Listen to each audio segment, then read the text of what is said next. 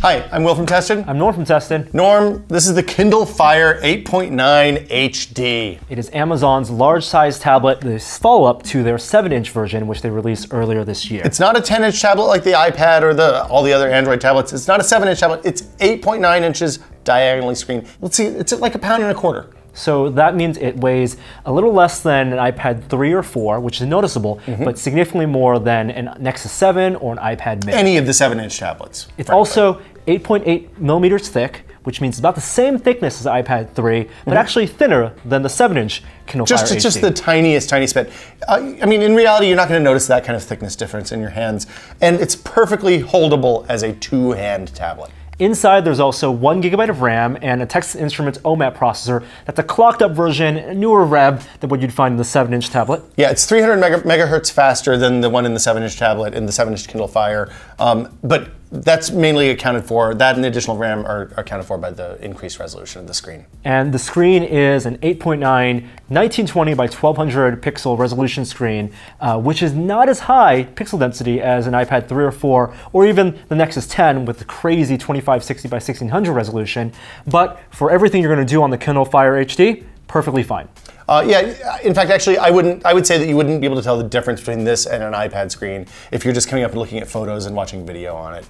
It's a 16 by 10 aspect ratio screen, so 16 parts wide by 10 parts high. And that's interesting because it lets you display, since it's 1920 by 1200, you can actually display 1080p video at native resolution on this screen. So given the 1920 by 1200 resolution screen, the thing that Amazon wants you to do most is rent, buy, or watch video. So watching video on this device, regardless of the source, is great. The screen's big, the colors are really vibrant. It has speakers on the back that are placed in a way that you can actually hear them. They're stereo. They're not amazing speakers. You're not going to fill a room with this sound. But if you want to watch a YouTube video and not have to plug in headphones to hear, perfect for that. The video source, though, even though the screen is 1920 by 1200, we couldn't tell whether the Amazon Prime Instant Streaming video was actually delivering 1080p video. And for all your testing, really the only way to guarantee you get 1080p video is to rip a Blu-ray and upload it. Yeah, a couple of vendors will do 1080p streaming, but for the most part it's 720p on the web, including most of what Amazon offers.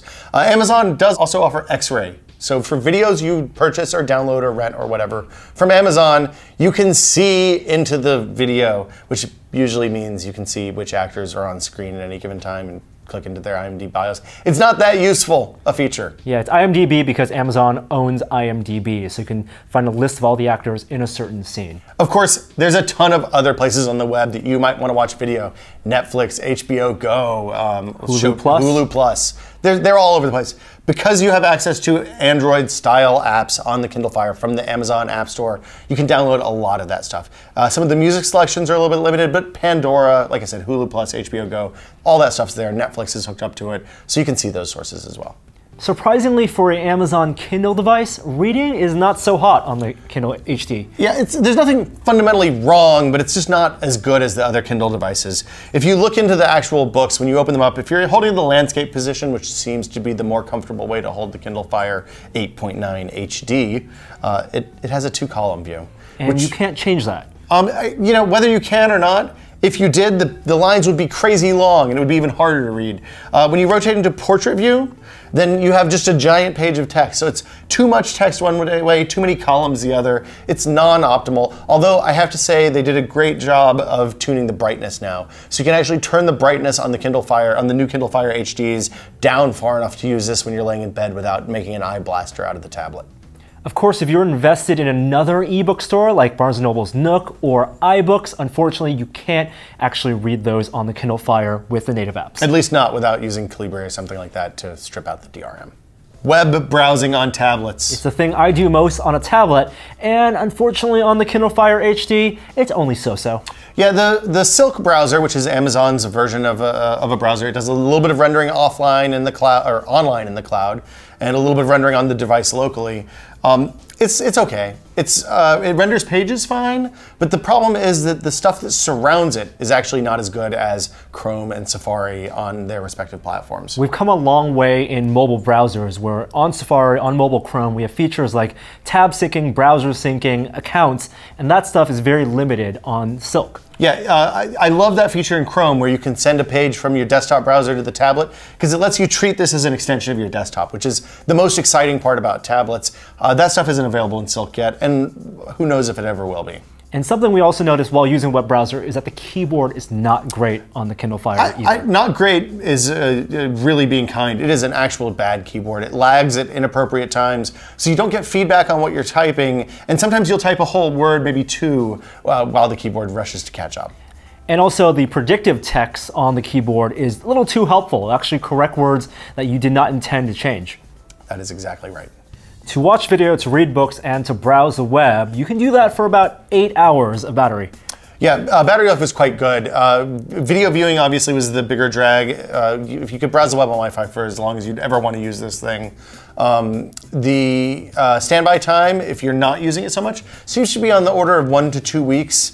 I used it heavily for the first few days, charged it twice in that period, then put it in my bag and let it kind of age, and got down to 15 or 16% over a 9 or 10 day window. So it's entirely what I would expect from a tablet this size in terms of battery life. It's good that you don't have to charge it very often because they also do not include a wall wart. All you get is a micro USB key to plug it in, and it takes a long time for just plugging it into a computer. Yeah, so when you're plugging in with just a normal 500 milliamp USB port, it can take 12 to 14 hours to charge fully, which is crazy. If you're using a lower power USB brick, then you can charge it overnight, say 8 to 10 hours. That's what I got with my white Kindle charger, the old one. The power charger supposedly would charge the entire tablet in 4 hours. It costs $10. I'm fine being nickel and dimed on stuff like that on a $300 tablet, which is what the 16 gig model that I'm holding right here is. On the higher end 64 gig models, it costs $600 or $700. I would be a little bit upset if they didn't include a power brick. So there are quite a few things about the Kindle Fire HD that frankly are kind of annoying. Yeah, it's still not a perfectly designed tablet. For example, the home button in landscape mode is on the right side of the screen. In portrait mode, it's on the left side of the screen. I understand why you would make that choice, but it's really confusing when all you want to do is find the home button. Things like the power button are a little bit too easy to hit and alternately hard to find. I don't know exactly how that's possible, but I hit it by accident when I pick it up with my right hand all the time, and when I want to find it to turn on, I can't because there's no obvious up and down on this device. The only point of reference you have on the front bezel is the camera, which is on the top of the landscape bezel. I also found multitasking to be really limited on this device. While things like the browser will save state and the tabs you have open and all that sort of thing, apps rarely save state. So Facebook, whenever you open the Facebook app, it just goes to the top of your feed. When you open a game, it relaunches the game. There's no easy way in the carousel that I can find that will let you switch back into an app in the state that it was running before. Now, the Kindle Fire also starts at $300 with special offers, so there are offers on this device. But when you're paying for the maxed out model, it's a little unfair that you have to pay $15. I feel like on a $600 tablet, you shouldn't have to pay $15. You shouldn't get nickeled and dimed on a $600 tablet. It's a premium item. So for $300, you only get 16 gigs of storage with the Wi-Fi. If you add $70, that doubles to 32 gigs, and then you can add more money to get 4G LTE. Yeah, the 4G LTE models only start at 32 gigabytes and go to 64 gigabytes, and I think that's $500 for the 32 gigabyte and $600 for the 64 gigabyte model. And then of course you have to add your $10 for the power brick and $15 to turn off special offers if you're into that whole thing.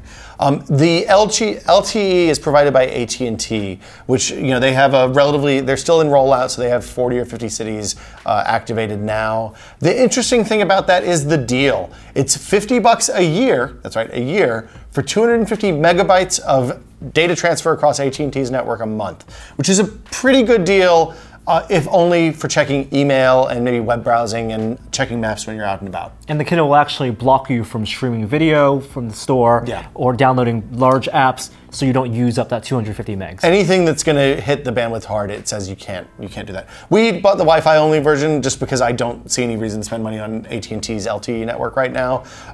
If you feel like $50 a year isn't much and are willing to pay $200 more for the tablet, then go nuts. Still, at $300 for the cheapest model, we feel like the 7-inch Kindle Fire HD, which is only $200, is a better value. The 8.9-inch tablet is great for video watching. It's okay for web browsing, and it's kind of a so-so ebook reader. For that reason, unless you really, really want a great big video player, I gotta say pass on the 8.9 and get one of the many different 7-inch tablets or just a paper e-ink reader, something like that, if you're looking to read books. And that'll do it for the Kindle Fire 8.9 HD. For Test, I'm Will. I'm Norm. See you guys later. Bye.